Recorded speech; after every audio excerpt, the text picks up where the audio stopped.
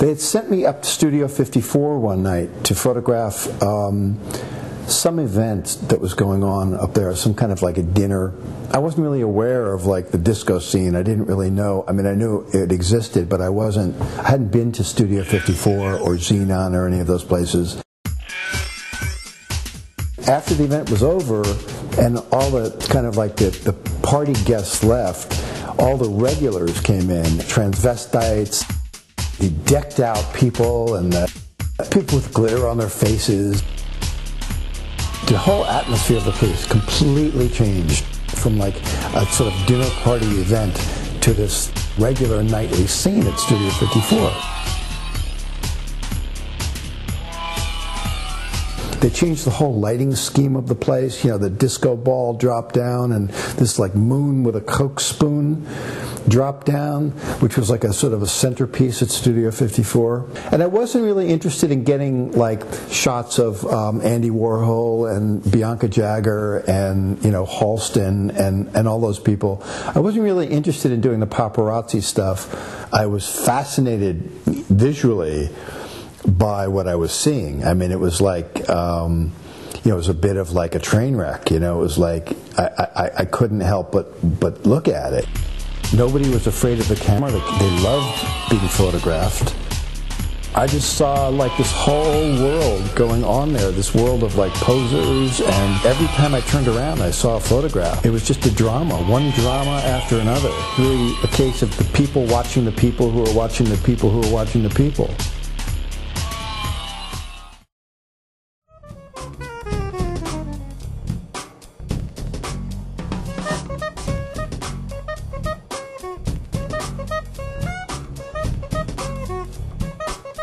It was 3 legs, which covered the United States, Mexico, Japan, up and down Europe, the Colosseum in Rome, Red Square in Russia.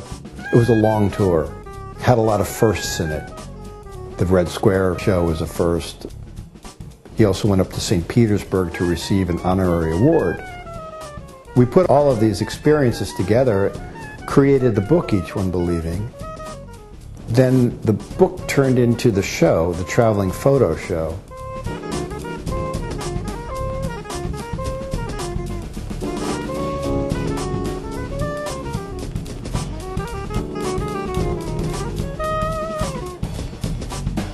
Paul had never been in Moscow before. Paul had never been in Russia before, and yet he wrote back in the USSR when he was in his early 20s in England and had this fantasy of what the USSR was like.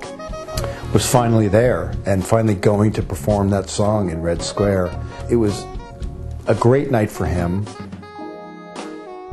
Putin was in the audience. Gorbachev came backstage before the show and met Paul. I was in the room when that happened, and you know, they both embraced each other, and they were talking in different languages but through a translator, but they were both so charming. They're both very charming people, and it was amazing to see the two of them, these two icons. There was a lot of warmth between them. It was a really nice exchange, and I think Paul was pretty deeply moved by it. He actually said to a few of us that were in the dressing room that day, and he just kind of turned to us and he said, you know, it's amazing that I'm here. If I had told my father when I was a kid that one day I was going to be performing in Red Square in front of the president, he wouldn't believe me. He'd say, "Ah, come on, you're crazy. Get out of here." He was genuinely just overwhelmed, I think, by the moment,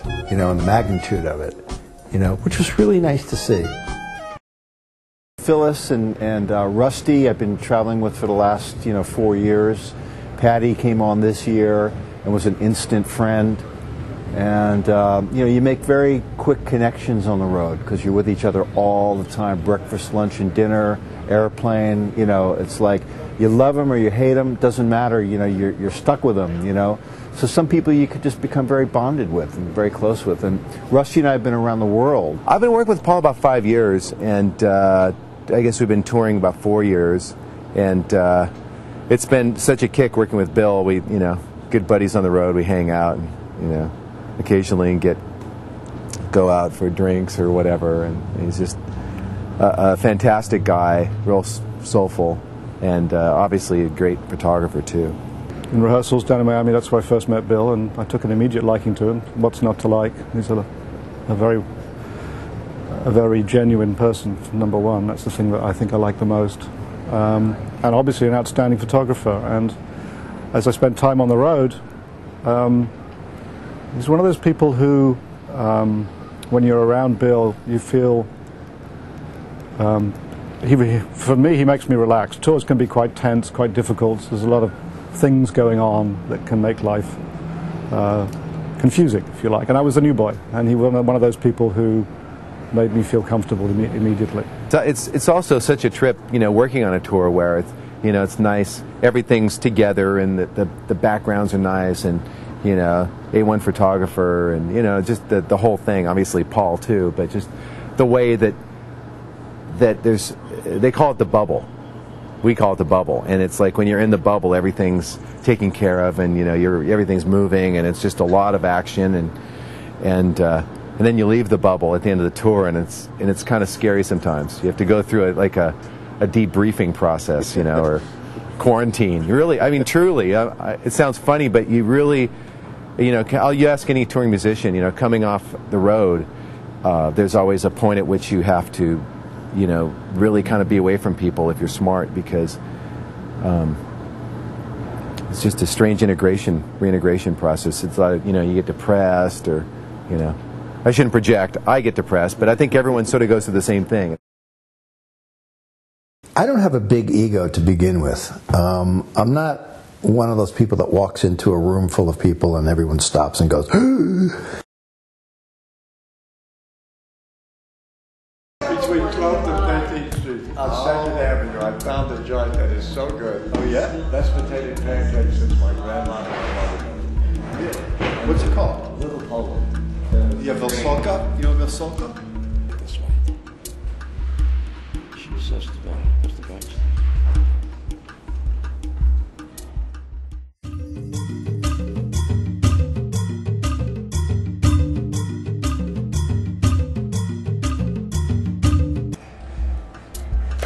A fairly quiet guy.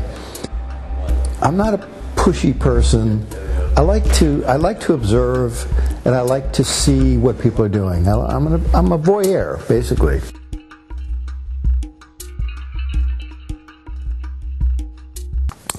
My father had some issues with alcohol and medications, and there were times when his behavior was a little bit erratic, and so my family, my sister and my mother and I would pretty much have to read, where he was at that time to see, how best to react around that.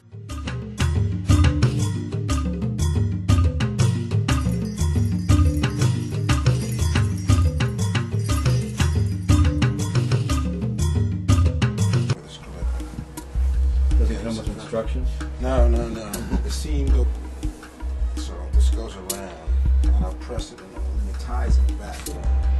So I think at a very early age, I honed my skills reading people, reading their vibe, and I think I use that skill today. When you're working with somebody like McCartney, there's a lot of signals and cues. I read these signals. I don't know if I'm always right. I think most of the time I am.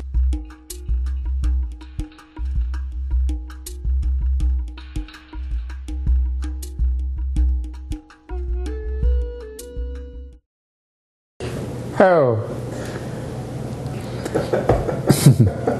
You don't know the half of it.